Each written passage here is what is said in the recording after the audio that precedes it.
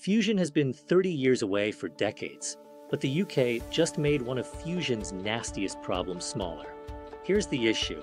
Inside a tokamak, you're trying to hold a mini-star, plasma hotter than the sun, without letting it touch the reactor walls. You hold it with magnetic fields, but the plasma fights back. Near the edge, the plasma can get unstable. Little ripples can turn into bursts that slam heat into the walls. That's how you melt expensive hardware. The UK result is basically this: better control over that edge behavior, meaning fewer violent heat bursts and a more stable plasma. And stability is everything. If you can run longer, you can test materials longer, push power higher, and get closer to a reactor that doesn't destroy itself. Does this mean fusion power is here next year? No. Fusion still has to prove scale-up, continuous operation, wall materials that survive, and, most importantly, economics. But it does mean one of the bottlenecks just loosened. And fusion progress is basically a long list of bottlenecks.